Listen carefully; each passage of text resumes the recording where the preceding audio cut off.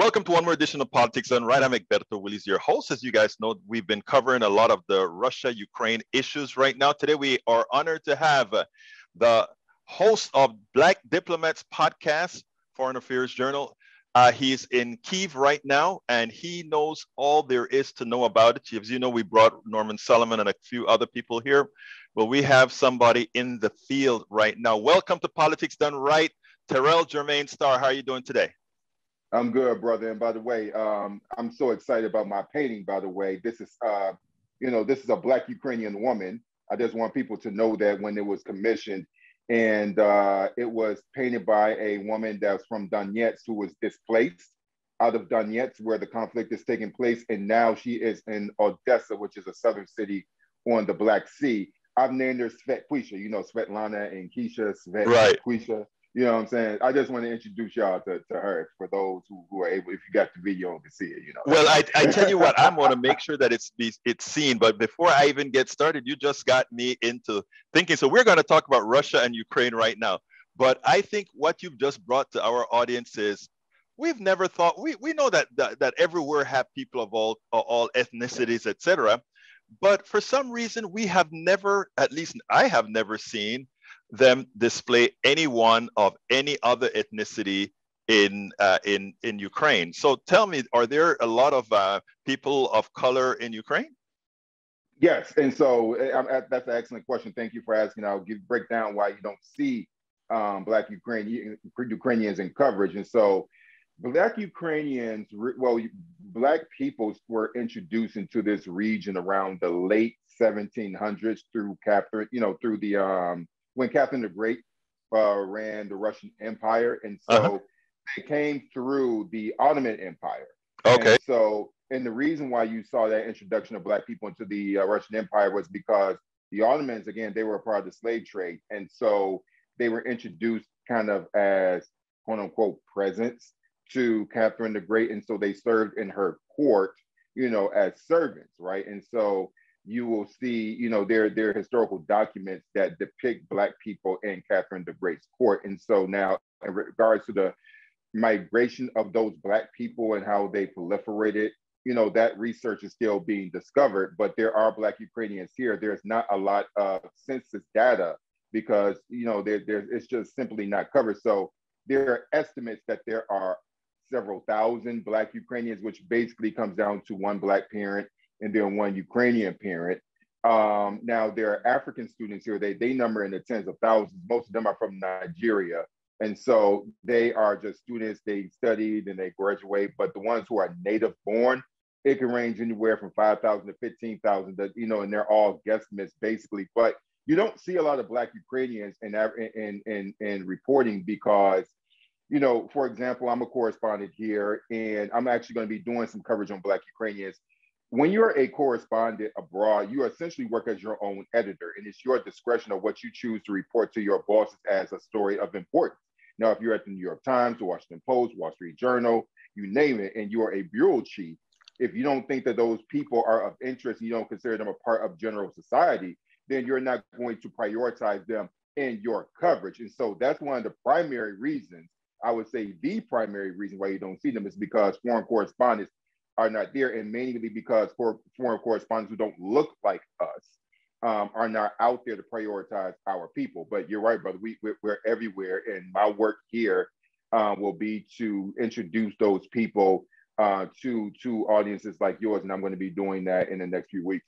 This morning when I saw you on MSNBC, I knew there was a reason why I needed to and I had to speak to you because, again, I just got educated on that part of the world. So thank you so kindly. I'm probably going to go back to that a little bit later because now I'm intrigued. Now I asked you for an interview on one subject. It seems like we're going to have, if you have the time, we may have another 5 minutes. No problem. Great to go on another subject. But anyhow, let me ask you this. First of all, give us the genesis of the current Ukrainian, Russian NATO problem. In your words, because I've heard it in different forms.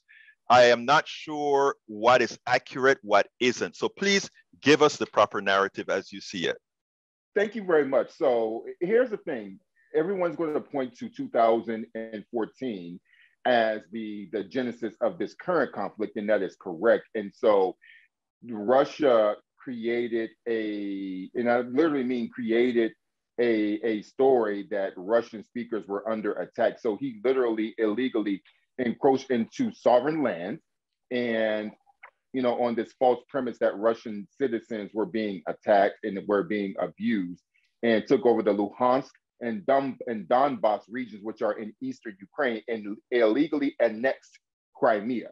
Okay, and I'm going to break down why those regions are particularly important. And so you heard me earlier where I talked about Catherine the Great, and it's important to realize that Ukraine, it was during the Soviet Union, which basically 1917 into 1991, Ukraine was considered the breadbasket, per se, right? And so this is a huge country in Europe, and the land is very, very fertile. And so you had all kinds of people, including Jewish people, who were expelled from Western Europe in the 12th and 13th centuries, coming to Ukraine. And so, but also during the Tsar's period, you have ethnic Russians who migrated to Ukraine for job opportunities, etc., particularly in agriculture, because of the land. It was easier to till, and you can make money from it. And so they started populating, Luhansk and Donbass regions hundreds of years ago, right? That's important context. And you had Crimea, and several hundred years ago, it was majority Crimean Tatar. You asked about ethnic diversity.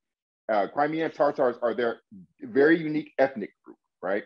And so at first, you had the Greeks who dominated, and then you had the Ottoman Empire that dominated. Catherine the Great came in and took it, and I'm not going to say what year because it evades me right now because I don't want to be incorrect. But just it's important to know that Catherine the Great, conquered Crimea, and then slowly but surely that population in Crimea became less and less Crimean Tatar and became more and more Russian speaking. And so Crimean Tatars, they're Muslims, right? And so I'm giving you that important context because it goes back to why he wants this land. And so he's basing it on this false premise. It's not only a false premise, but it's the idea that this was always our land. That's what he wants to do. And so to make it simple, just as, European pilgrims came over to the United States, you have this mirage of the fact that they discovered America. What they did was came over and killed the indigenous population. Right? That is what Russia did through its empire. It's no different, right? They came and murdered indigenous communities. They are an imperial, bloodthirsty, genocidal culture, just like America. Let's just keep that straight, right? And so these centuries-long stories are deeply etched in people's minds here, right? And so because it's a story about displacement, it's a story about reparations that they've never gotten. But anyway, going back to but it definitely goes back to 2014. And now when you think about and I brought up colonialization, this is really important because during the Soviet period, there, you had the former Warsaw Pact countries, you had Poland, and then you had, these countries in Central Europe like Hungary, you had Georgia. Well, Georgia was USSR, right? They were gotcha. Yeah, USSR. Yes, correct. Part of the 15, right? Then you had to again, but listen, you're close. Don't worry, you're close. But you're dealing with the Warsaw Pact countries. That's Romania, and then you have Bulgaria, right? Because those were the those were the countries that were satellites, right? And right, the buffers. The buffers, precisely. And so after the USSR fell, they immediately went to NATO because they said we've all experienced this Russian colonialization and we were not culturally Russian oriented. We are not into this Russian sphere of political influence. They wanted to go more into the West. And so after in the early 2000s and going into the early 2010s, you had basically 1/3 of NATO, which was composed of these former Warsaw Pact and USSR countries, including the Baltic countries, right? And so the culture of NATO shifted when these countries came into it. And so I'm pretty sure you heard a lot of discourse about, people saying, hey, we do not want, NATO is this imperial nation that's led by the United States. It's true to an extent, but it's true, but it's complicated. And so once you decenter the United States and realize that these former Warsaw Pact and USSR countries were, wanted to change, wanted to join NATO simply because they did not have the military power to protect themselves, Right. then it becomes less about America and more about these own countries wanting their own sovereignty. And so Ukraine is a part of that because basically they're like that one straggling country left behind as far as EU, Eastern European members are concerned. Like, come on, y'all. It's like, come on, man, you could do it, you could do it, you could do it. And so they're like, so basically Ukraine is not under Article 5, which means that if you mess with all of us, you mess with one of us, you got all of us. So Ukraine is not in that position anymore. And Russia is pinpointing Ukraine because he realizes that this democratic nation, if you allow this to flourish, then people in Russia are going to think, oh my God, we can do that too. Right. So it's not so much a NATO thing because listen, if Putin cared about NATO, he would have attacked the NATO country. But Putin don't want that smoke, and he don't want that smoke, right? And so what he's doing is he's bullying this country and using it as a chess piece to pressure, particularly Germany, right? Because Germany, one thing people don't know, up until 1989, Russia split that country in half. Right, Eastern right? Germany. Eastern Germany, right? Because you had Angela Merkel who spoke fluent Russian. Exactly. In fact, she was under that domain. Absolutely. She was part of the USSR. Yeah. Important context. Yeah. So that's what I'm saying. So all this context, and I'm happy that I have the time to really break this down to you because all this stuff matters. If you don't understand colonization, because that's the thing, going back to Germany, they have their own fears. So people are like, man, Germany, a bunch of punks at the third. And it's like, okay, you can say that, but it's a little more complicated than that. But at any rate, Ukraine is right now is a country where they definitely want EU membership, they want NATO membership, and they have a really legitimate reason besides Russia in order to justify being so because they are the most combat ready military in all of Europe, not necessarily most technologically advanced, but they're ready. But they're more so than France, Germany, or any other country. I mean, you can rival their combat readiness to that of the United States, right? For the wrong reasons, because we shouldn't be invading other countries. Well, that's a whole nother story, brother. We can have a conversation about, but we're talking about Ukraine now. But yeah, that's a general synopsis. That is simply amazing, and I don't think you have heard this entire articulation on the mainstream media. And we are here just sitting down thinking it's, it's just a fight between NATO and the United States. And it's a lot deeper than that. It's extremely brother, this is so complex. Right. Very complex. Now, you are in Kyiv. What is the attitude there now? What's the feeling? Do people feel like, I think the original belief was that since he is way on the eastern side, that he would have just come and taken those lands that are in dispute right now. But now I understand that in Belarus, there are battalions there as well that are probably a few hours away from Kyiv, which presents a problem if that's his intent, correct? That's absolutely correct. So north of Kyiv, it's about 2.5 hours away. And so literally, if you take a drive up, that's all it takes now. Belarus. To Belarus, yeah, exactly, to the north. And so, keep in mind that Chernobyl is north of us, right? Oh, yeah. Oh, God. Yeah. And I've been twice. And so those, and they have the type of equipment that can handle the radiation to come through there. Because I've been to Chernobyl twice.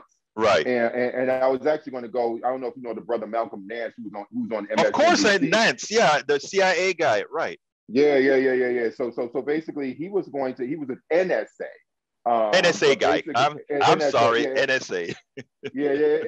Listen, it's all good. It's the same to most of us, but it is NSA. But basically, we were supposed to go up to Chernobyl to to visit because he's never been. I've gone twice already, but but at any rate, they can make it through that zone in a matter of in a matter of days and fighting. And so what Malcolm Nance was saying, and his own assessment was that after a few days of fighting, they can surround the capital, but they're not going to take it. And the reason why they're not going to take it is that these people in 2014 during the Euromaidan, more than 100 people died, and they faced down the state security services who shot at them and killed their fellow countrymen. I And so remember that. yeah, Yes. yeah, Yes. and yeah, yeah, These are fighters, man. They're not going to just they're fighting. 3 No, million of no, them. no. And so Malcolm, in this city alone, okay, and there's 40 plus million people in the country, and it's a huge, huge country. And so the way that Malcolm described it was, this place will turn into the white Taliban. Um, yeah, I mean, listen, it sounds facetious, but it's real, because every person that has a finger that works and they have access to a gun is subject to shoot any Russian in boots and in Gear. military gear. I mean, because these people are extremely resilient. They're not going to be welcoming Russia with cookies and milk. That's just for sure. Now, I'll tell you what they will do. What they will do is that they could take the entirety of the Donetsk region. And as you know, that there was some bomb shellings in Today Donetsk. actually they bombed a elementary school or something a couple of days ago. Yeah, that's correct. And so basically, what could happen is that the Russian military could take the entirety of that region. Many people think that they have all of Donetsk, and that's not true. They have a nice chunk of it, but they don't have the entirety of it. So they can take that, and they can take maybe some other larger cities, and then they can come in from the south through the Black Sea and the Azov Seas. And basically, what they can do is come from the Donetsk, then come from the Azov Sea from the south, and kind of like bring in more position and come together, right? Right. They could do that part, but as far as advancing further than that, that's going to be rough, because simply put, they don't have enough soldiers.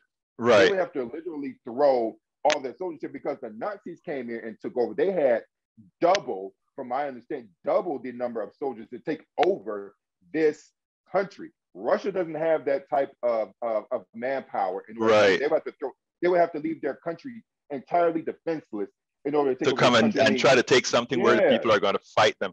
Now, that's a pretty modern city, Kyiv, right? Absolutely. It's just like being in, let's say, Houston or New York or Boston or one of those places. Yeah.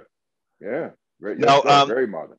Well, I'm glad I spoke to you, because I want to, I better back up, because I spoke to two other people who follow the Russia-Ukraine issue.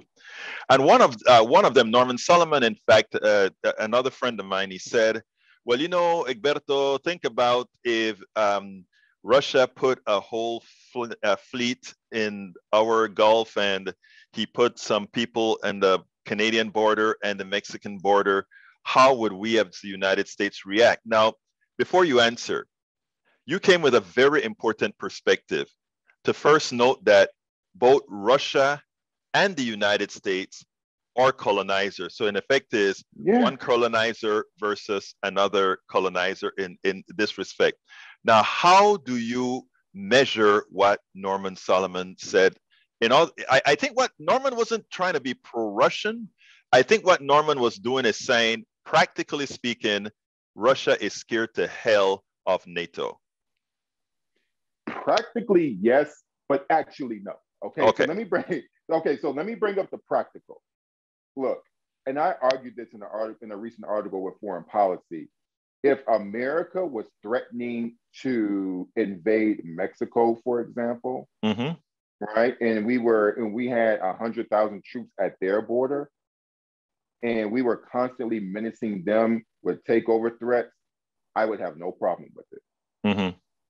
But that's what I'm saying. Practically, if that were the case, that I would have no problem with it. And so and that type of argument dangerously flows into the whataboutism, even though he did not intend it to be that way. And I'm going to explain why.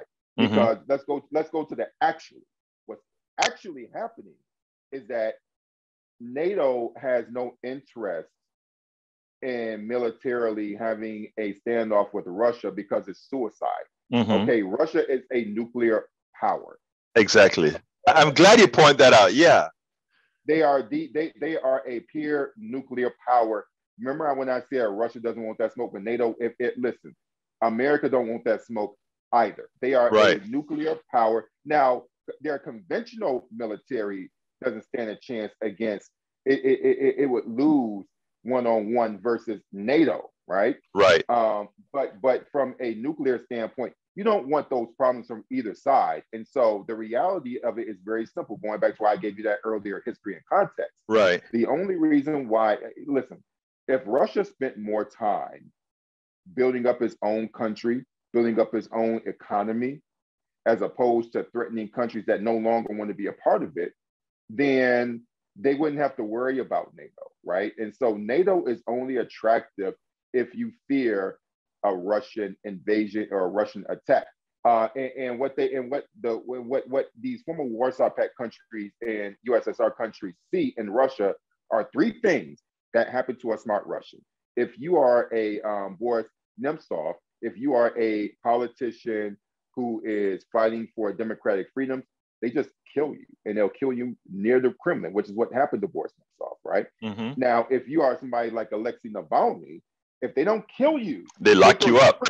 They lock you up. Now, if you are the guy that created the social media site Kontaktia, which just means in contact in Russian, and it's basically the Russian Facebook, what they do is they tell you, give us your data, give it to us now, and you refuse, they just rush you out of the country, right? And so this guy, this very intelligent mind that could be of use to Russia is in the West.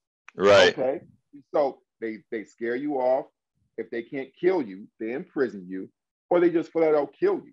Those are the three things that happen. Now, if you're in Ukraine, do you really want to be a part of that? Because it's really it shouldn't come as a surprise that the co-founder of Google, who is a Russian, is in the United States. Right.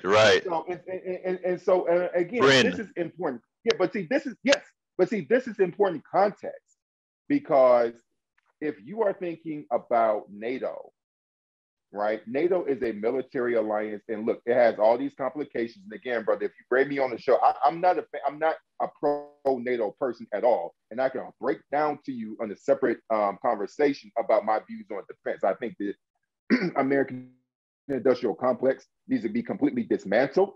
I think our military budget is bloated. It needs to be cut significantly. I can give you a whole spiel on that. But the thing about but that situation is not what we're talking about today. Right. You have to keep apples and apples, right?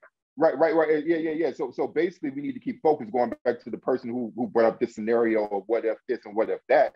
What's happening right now is that if Russia was not a threat to these other people's security, this wouldn't be an issue for Russia. And even if Ukraine did become a member of NATO, NATO serves no harm to Russia whatsoever, because the reality of it is a country that really is self-destructing anyway. It's kind of like the Soviet Union. You know, the way I tell people about the USSR, you know, let's just say if there was not this big diplomatic push by Ronald Reagan to really undo the USSR. If it didn't fall in 1991, it would have fallen in 2001, because it was economically unsustainable, right? It was a politically unsustainable structure. And that's the same thing with Russia. Their population is dwindling every year. It's a country that covers more than a dozen time zones, and it has roughly 150,000 people for a country that big, right? And America has 3 times the population. And so I'm just with an economy the size of Italy.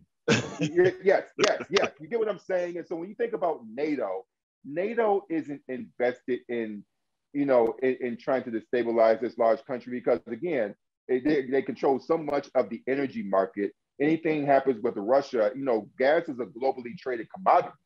And so they export very little gas to the United States, but because it's a globally traded commodity, we are going to hit it at our gas pump. So it's not economically feasible or makes sense for NATO to want to have some military confrontation with Russia. It's not good for business. Right. Well, look, let me tell you, first of all, you've been extraordinarily enlightening, Mr. Starr. Let me ask you something first of all. How long have you been in Kyiv? Oh, listen, man, I've been coming back and forth since 2009. And so I came here as a Fulbright grantee to take a Russian language course. And then I did a photo project on Black Ukrainians.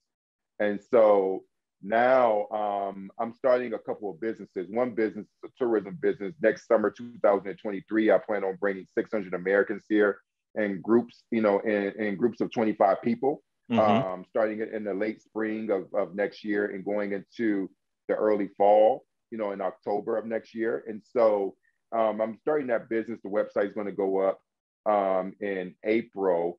And then I have a clothing business here that's kind of like ethnic modern wear here. I would have to show you to really explain, but that's going to be coming up soon. But I've been here since January. I planned on the beginning of January. I planned on staying for 3 weeks. I was supposedly January 31st, but given what's happening here, I Mm-hmm. felt like my presence was needed to be on the ground. And also, listen, I have friends here who I love and care for, and in my love for the people I've grown to see here are far is deeper than friendship. And I would feel a little guilty if I left and I wasn't able to help and contribute and to be on the ground and provide knowledge to people like yourself. I'm much more useful to you being here in Ukraine and giving people on the ground analysis because of my knowledge and my experience. There are a few people who can give that analysis like I can, and the stories that I'm going to be covering over the next few weeks won't happen. They wouldn't be happening if it wasn't for me, particularly a Black person who understands, Well, the and that diversity of that the is why people. I Yeah, just love your perspective again, because what we get is a status quo, plutocratic type perspective. Whenever you get the standard reporters, that is not to knock the yeah, standard reporters. I mean, I knock them enough for being yeah, milk toast, okay? yeah, But yeah, yeah. but what we need to do is we have to have perspective. And like I said, when I heard you this morning, that's what I heard. Perspective. Tell us a little bit about your podcast. Tell us a little bit about how people can get to you. Yeah, thank you very much. So my podcast is called Black Diplomats, and it's a podcast that focuses on the intersection of race and foreign policy. And I named it Black Diplomats because I want Black people, I don't care if you've never left the country, I want Black people to know that they are Black diplomats. And for my podcast, I purposely want people to say Black, right? Hey, you're going to say Black because I want people to associate Black people with foreign policy. And so each week, I primarily focus on Eastern Europe and Ukrainian and Russian politics, but I have people of color. I have people who are local, who are indigenous, right? And so, yeah, it's Black diplomats. And so I have the most diverse panel of experts talking about Russia, Ukraine, and Eastern Europe than any other podcast that you're going to see. If you want to get to it, it's on all of the major podcast platforms. I encourage people to go to iTunes to give me a 5-star rating because I do great content. And also on my Twitter, Russian_star with 2 R's. People can go and I have ways in which people can contribute to my podcast because this is by myself. I don't have any support. I'm just doing this solo and I really survive. I really focus and thrive off of people who are investing in the work that I do. Let me tell you, I am, first of all, very impressed. I want to thank you for giving me this extended amount of time. I'm glad that we cut it from the 10 minutes that we were going to do right after the Yeah, show yeah, to where yeah. we could have some time to spend together, because I've learned a lot and I intend to have you as much as I can on different Yeah. issues, because I can see that there's a hell of an intersectionality here. Terrell Jermaine Starr, also on Twitter, at Russian_star, host of the Black Diplomats podcast. Please check him out. I'll have it all in the blog. Thank you so kindly for having been on Politics Done Right. Thank you, brother. Appreciate it. We spend a lot of time deconstructing the news, trying to parse it into a form that everybody can understand. We try to find those little nitpicks where it flies above the fray, etc. If you really like these videos that we do, I want to ask a big favor. Please go ahead, number 1, subscribe to our channel, and number 2, please join if you can. Thank you so kindly for watching. Keep watching. Please remember to share. We must populate the entire internet with our progressive message, a message that we know is what most Americans say that they want. So help us, please join.